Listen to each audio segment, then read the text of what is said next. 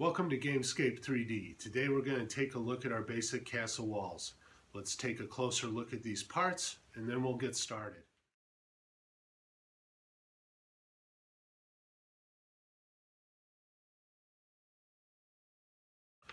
Your castle will be primarily constructed from Q walls and X walls. Both your X walls and Q walls will be divided into two sets. One will be a standard OpenLOCK one with floor connectors along the bottom.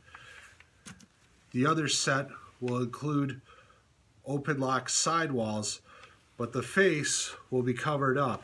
And this is so you can stack your walls and make vaulted walls without having OpenLOCK connectors exposed on the inside of your castle.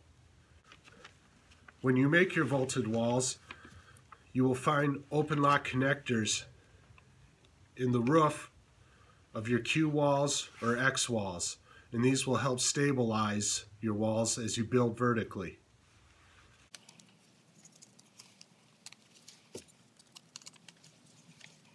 You can see that there's a number of different features on your walls as you go vertically. There will be an easy naming system so that you can recognize the features of a wall without having to open it up. There will also be pictures immediately adjacent.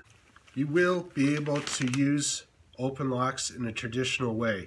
In order to avoid confusion, I've decided to eliminate the stacking nubs on all of the OpenLOCK pieces I'm providing because the stacking pegs will not be compatible with a vertical stacking system and will get in the way when building vertically.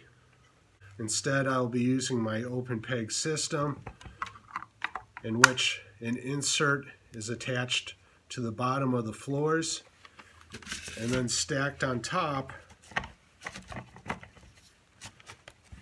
of another piece securely. And I think you'll find this stability welcome when you have certain areas of your castle that are locked together and other areas that are stacked in a traditional manner.